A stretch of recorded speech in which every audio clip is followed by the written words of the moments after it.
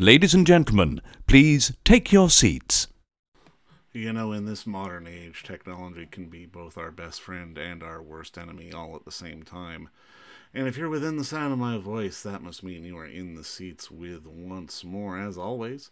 My name is Dave Voigt, and I'm the host of this podcast, where we sit down with a wide-ranging variety of industry professionals. We pick their brain about current projects, state of the industry, how they got started, and so very much more in a light and a conversational fashion. And you know, if you like how we do things around here, I'm going to go out on a limb and assume that you do. You can listen right now. You can listen, subscribe, hit that like button, give us the old subscribe. Basically, wherever you get your podcasts, we're available over at Apple, Amazon, Spotify, Google, pretty much everywhere. And plus, we archive every single one of our episodes over at our In the Seats YouTube channel. So if you can give us a like and subscribe as well, we would really appreciate it. Also, don't hesitate to check us out on social media. We're on Facebook, we're on Twitter, we're on Instagram. We're on the TikTok, and we're on the Letterboxd for all sorts of fun updates. And finally, and I do dare say most importantly, please pay us a visit over at In the Seats, intheseats.ca, for all the latest and greatest from the world of film, television, basically the moving image at large. Because, you know, if we love to write about it and talk about it, and we love it when you come by and read about it and listen about it. So please pay us a visit. On this episode, we got a good one. We've been on a bit of a hiatus unintentionally for a little bit. We apologize for that. You know, it happens. Life happens. But what we've got for you today is we're talking about Missing. It is in theaters now. It is a hell of a thriller that basically, I don't want to say too much about, but it's about the story of a young woman whose mother goes missing, and then she tries to find her from home using the tools available to her. And it's really an interesting commentary on sort of the pros and also the cons of technology in so many other ways. It's in the same vein as Searching, which you may remember from a couple of years back. But I think this one's better. I really like this one. I think this definitely improves on the formula.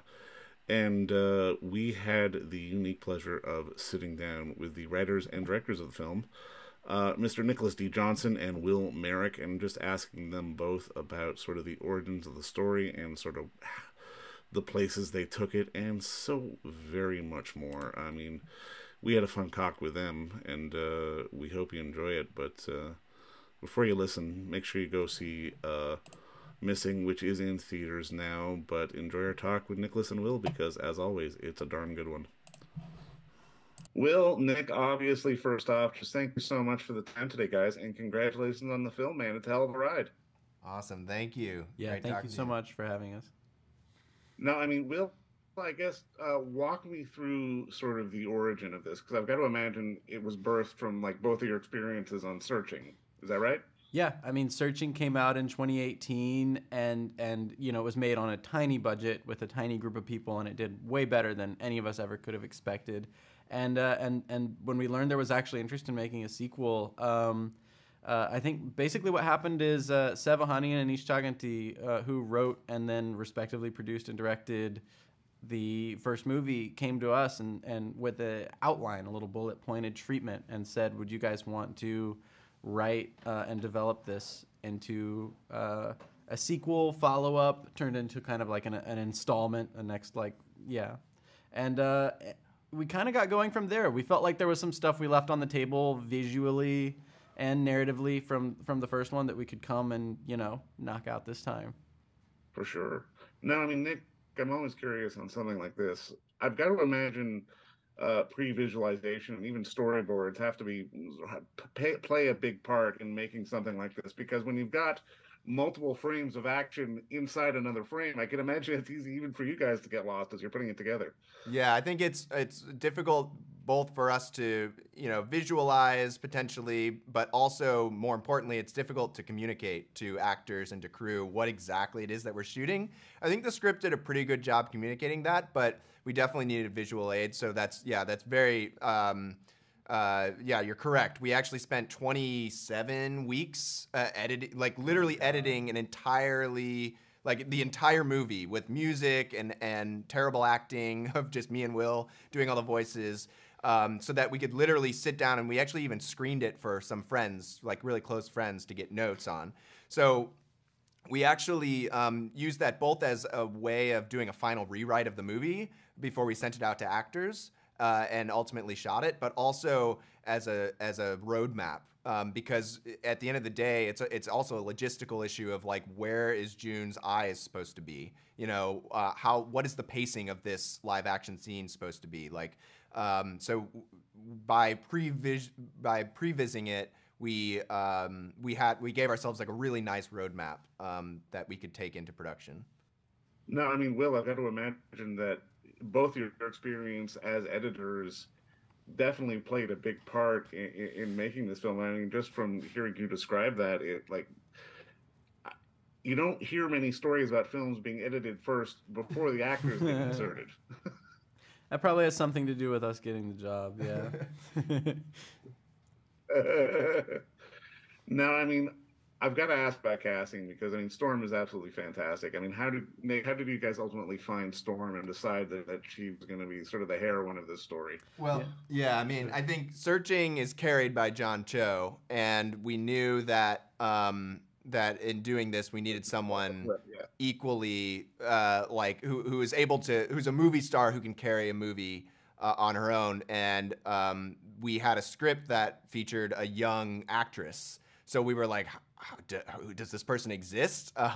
And we were lucky enough to have seen Storm in Invisible Man and talked with her, and she had mutual interest, and yeah. We're lucky to have her. Well, for sure. And I mean, along the lines of casting as well, there's someone else in the film that I absolutely love to see. Like, I'm a big fan of Joaquin. And I mean, obviously seeing him in the film as a fan of film, I was expecting him to be one thing, but he ended up being kind of something else. Like, walk me through sort of engineering that little switch for audiences. I mean, from the very beginning, Javi was a favorite character of everyone, us included. And I don't know, something about Joaquin. We just decided, I think, we like the idea that he's played so many bad guys, and then we take him and put a little like TaskRabbit thing on his back and put him on this like motorcycle. He was like, "What are you doing to Joaquin Almeida?" And we were like, "You're gonna love it. I hope he does." He was amazing to work with. Such a cool dude. Really great. Honestly, one of my favorite like human beings that I've ever met. He also just as like as an actor, like Will and I both really admire like the craft of acting, and to see someone with that experience who also in between takes would just sit and look at his lines. He takes it so seriously, and he puts so much into every role that he has, and he has so much joy in working. He just loves working. That it's really inspiring to work with someone like that, and it's truly a gift, like truly an honor for our first feature to work with someone of that caliber. Awesome. No, I mean, something else about this film I really enjoyed is the fact that, I mean, and we had similar themes in Searching as well, that, I mean, obviously, internet technology can be a scary thing, but if you know how to use it, it can also be a pretty amazing thing. How important was it for you guys to have this story just sort of give both messages?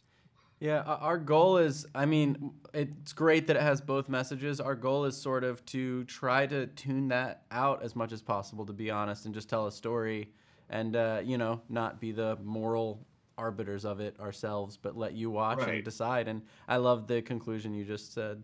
No, I mean, I got to ask, as first-time filmmakers, I mean, is there anything in the process that you guys learned about it all that maybe you didn't expect? I mean, absolutely. Every day was a humbling experience. I mean, you're constantly being confronted with. We did a lot of preparation, and we would previs the entire movie. And we knew the material really well. But no matter how well you prep, there's always something that happens, and it's constant. And I think directing is really about not necessarily preparing for every single possible thing and anticipating every possible thing, but just knowing the material well enough and being on the same page well enough that you can trust your instincts in the moment. You'll solve that issue, whatever that issue will arise, because an issue will arise. I also say just communication is always harder than you think it's going to be, and tropes have their own weight. There's kind of this automatic momentum a project has toward the cheesiest possible version of itself that you have to always be just really actively communicating against. It was really interesting to see that happen. I mean, do you think that communication and that prep work that helped you guys to maintain a certain degree of, I guess, surprise? Because I mean, in watching the film, there are some genuine surprises as it all unfolds. I would say that is more about that's like less about the execution and more just about the script we went in with, which, you know, from the very treatment that Seven and Niche gave us was like had all those surprises. I remember feeling when I read it for the first time, their treatment, feeling the same way you probably feel watching the movie.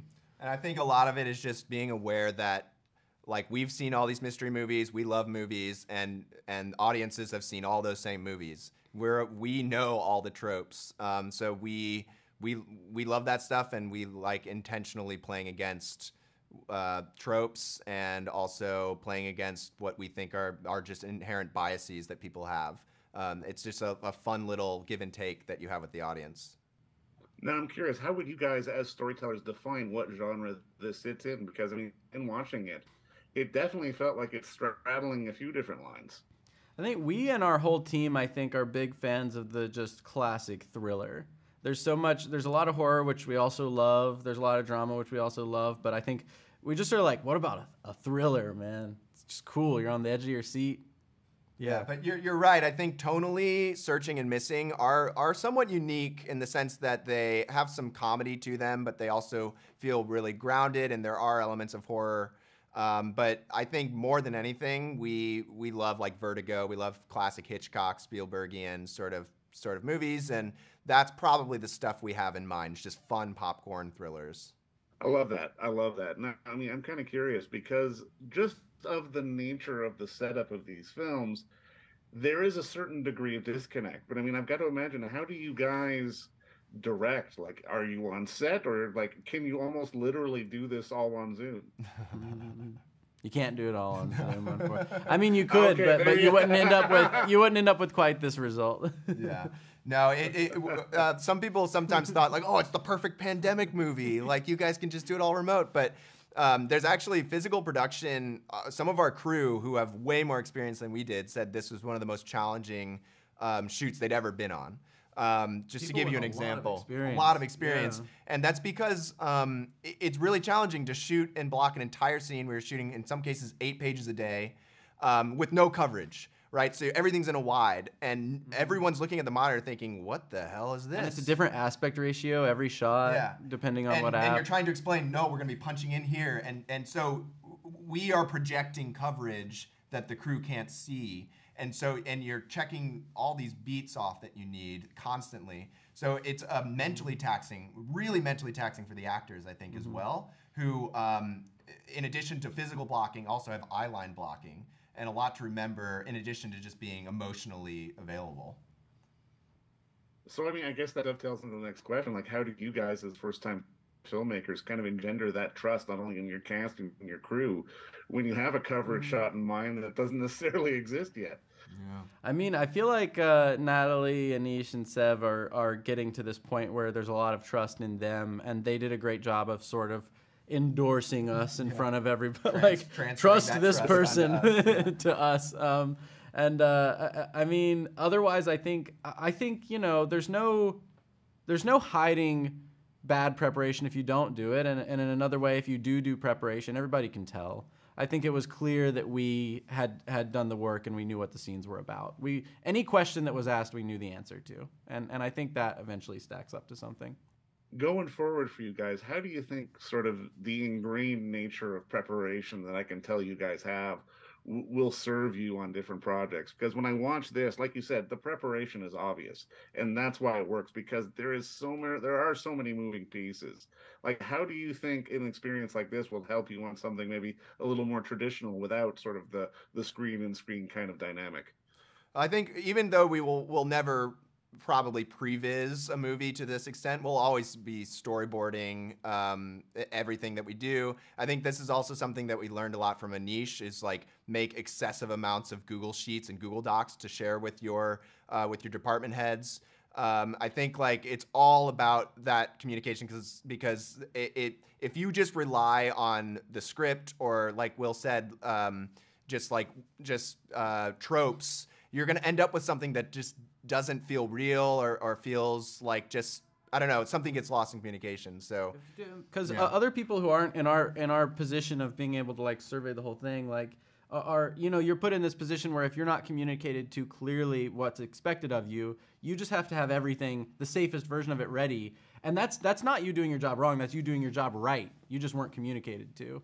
And so I think it'll help create more unique stuff and help maximize budgets, all that jazz.